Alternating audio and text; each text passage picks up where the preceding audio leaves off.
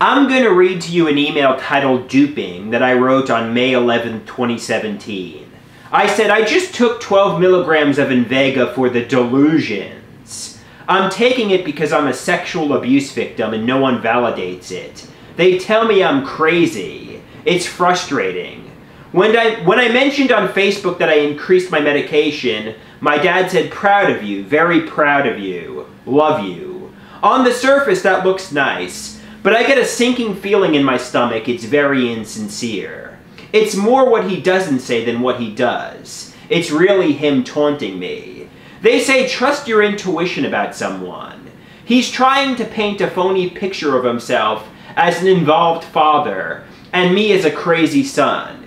He thinks he's duping everyone, such as doctors like you. And the people he isn't duping don't care enough to help. They turn a blind eye. He doesn't love me. In fact, he doesn't even view me as a son. I'm just a pawn in his sick game. He was using me to hurt my mom, and he gets sexual pleasure from my mental suffering. He only stays in my life for his own sick amusement.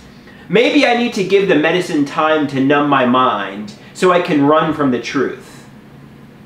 And this is Dr. Garrett's reply on May 12, 2017. Andrew, I do not want to be in the position of arguing with any authority about what did or didn't happen to you. There is third-party consensus that you were bullied. So far, you have not been able to point to any corroborated evidence that you were sexually abused. You have a strong feeling that you were sexually abused, but this feeling rises and falls like the tide. Facts do rise and fall. Facts do rise and fall, but feelings certainly do. Your feeling at times that your mother was involved in sexually abusing you years ago, and she persists in a cover-up, is contrary to your own deepest feelings about your mother. We will continue our work next Wednesday. In the meantime, I want to direct your attention to one aspect of the way your mind works when you are gripped by strong emotions. In your email you say it's more what he doesn't say than what he does. It's really him taunting me.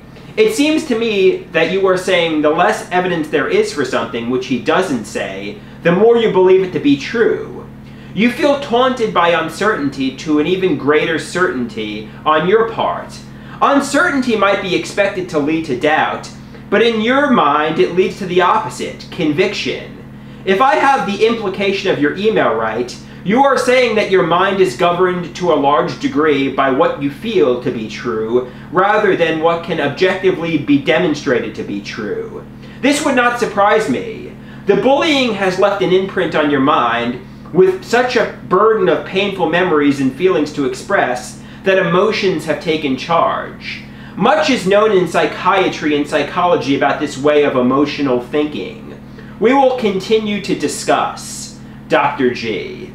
And this is Dr. Copland's email on May 12, 2017. I think it's sincere, Andrew.